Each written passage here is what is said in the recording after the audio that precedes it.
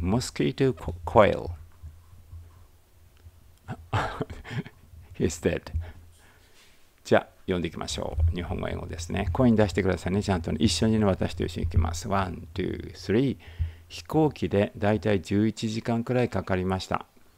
It took about 11 hours by plane. 疲れましたが、嬉しさの方が勝っています。I'm tired, but the happiness outweighs it. 多分たくさん寝るので、明日起きるのは10時くらいでもいいですか？ I'll probably sleep a lot, so is it okay if I wake up around 10 o'clock tomorrow? もう少し小さな枕があると助かります。It would be helpful if there were slightly smaller pillows. 自宅でもベッドなので問題はありません。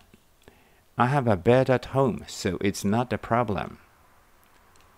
夕食の前に少し仮眠を取りたいのですが、どこか横になれるところはありますか？ I'd like to take a short nap before dinner.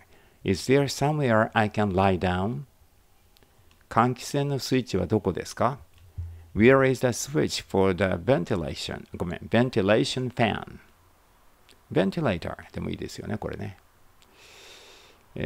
卵と甲殻類にアレルギー反応があります。I have allergies to eggs and shellfish.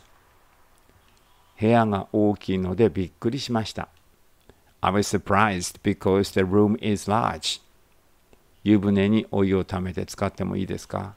Is it okay to fill the bathtub with hot water?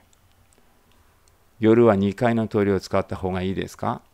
Is it better to use the upstairs toilet at night? 何かお手伝いできる